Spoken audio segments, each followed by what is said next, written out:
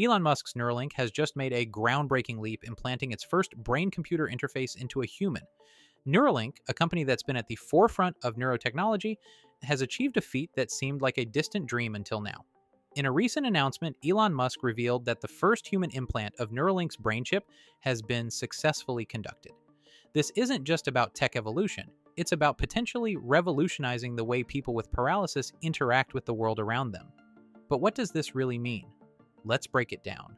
The first recipient of this implant is a major step in a clinical trial aimed at individuals with quadriplegia and ALS. These are conditions that limit a person's ability to move or communicate. Neuralink's implant offers a beacon of hope, a chance to break barriers imposed by physical limitations. Musk has named Neuralink's first product telepathy. Musk said, quote, "enables control of your phone or computer and through them almost any device just by thinking. Initial users will be those who have lost the use of their limbs.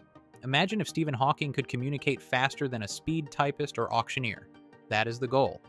Musk also said that this implant occurred on January 28th and that the patient is recovering well, and initial results show promising neuron spike detection. This breakthrough is just the beginning. We're looking at a future where our interaction with technology could be seamlessly integrated with our thought processes. From helping paralyzed individuals to potentially enhancing human cognitive abilities, the possibilities are vast and, yes, a bit mind-boggling.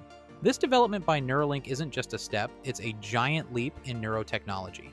It's a testament to human ingenuity and Musk's relentless pursuit of pushing boundaries. While there's still a long road ahead today, we stand at the cusp of a new era in human-computer interaction. Thanks for watching.